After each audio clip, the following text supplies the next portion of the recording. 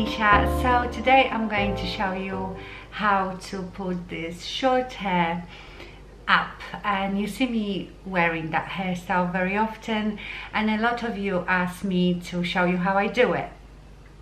So I've got a video how I've done it a few years back, but my hair was much longer than this, so then I did it in a bit different way. So what you will need is one of the hair elastics. It doesn't matter what type it is. Couple of these little clips. Again, they don't have to be metal ones, they can be the little plastic ones. I got these from AliExpress in China. Then you will need one of these, but it is quite important the shape of it. So you know, some of them have sort of rounded overlapping teeth, and I don't think these ones are that good for this purpose. You need to look at something that the teeth here are quite flat. And if I remember where I got this one, I will leave you the link.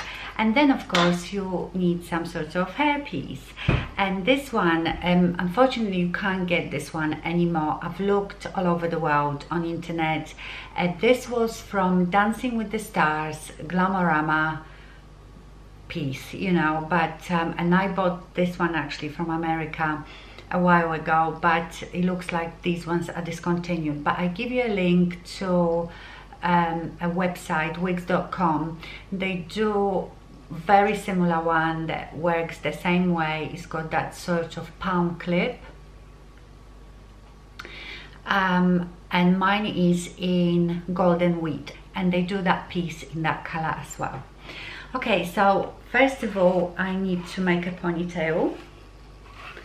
So I scrape my hair back and I take all the hair that I can put into the ponytail. Now if you like it quite flat, you do it flat. I like to have like a bump.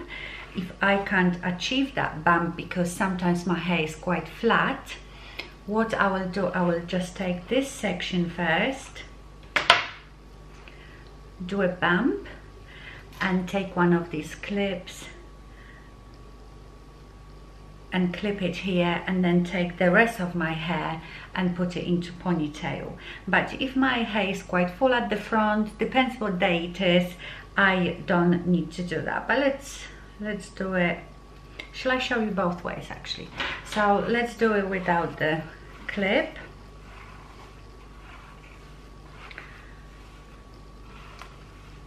And I go about that high. I make a ponytail,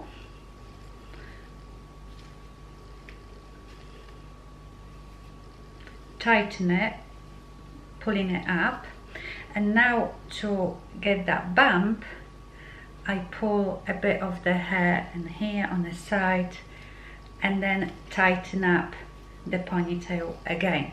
And you see, sometimes I get this because I have a cowlick and natural like parting.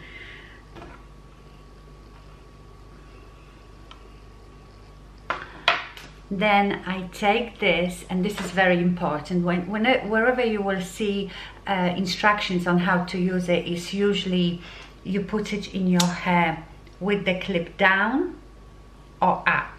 But I feel that is very insecure. When you put it down, it's very weighty. If you put it up, it can fall out.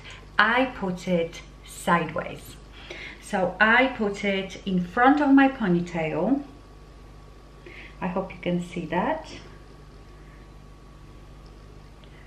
So the ponytail sort of holds it.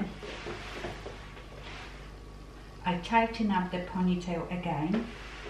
Now you see, because all my hair is quite short here, it falls out, but we will deal with that. Then I take the clip and I clip it right under that ponytail to almost anchor this clip, this palm clip. So I wiggle it, that's it, that's gone in, and now the clip from the hairpiece is sitting on the top of that, so it's not going to go anywhere. So that's done. And then what I do with this bit, I take one of these clips, I grab whatever I've got there, I twist it, and I clip it with that. And because it's a quite pretty clip and little, it holds my hair in place. And then I just pull some bits, you know, here. I mean, I didn't want that much to come out, but like I said, today my hair is parting here. So let me just show you again how I do it to get the bump. So let's take this front part, sort of twist it a bit here. Maybe I need a bit more. Twist it, push it forward, secure it with this clip, and that gives me the bump. And then with whatever I've got left, I will make the ponytail. Of course, you can control how big the bump is depending how far forward you push it. Okay, pull it up and tighten it. Maybe my bump is a bit too big, so I just move it a bit back and do exactly the same. Put this piece sideways in front of my ponytail. There. Do exactly the same with this clip.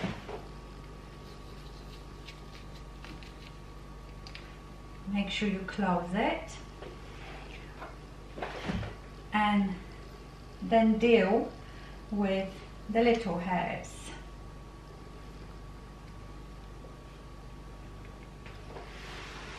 And then I pull these pieces because I have, you know, Mickey Mouse forehead. You can also pull a bit of fringe if you want, but I like it to look quite messy, and throughout the day as well more pieces fall out. And that's how I do it. So it's really easy. It's just, you know, learning those little tricks.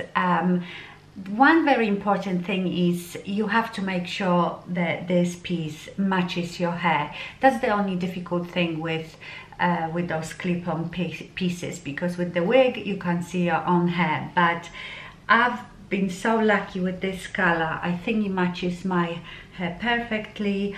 Therefore it looks a bit more natural. I've had this piece for ages, I've washed it, and it keeps the shape and it looks really good. So this is how I put my hair up, even when my hair is quite short. So I remember I will link everything that I've used, well, not everything, but this in a box below. Thank you so much for watching and stay fabulous. Bye.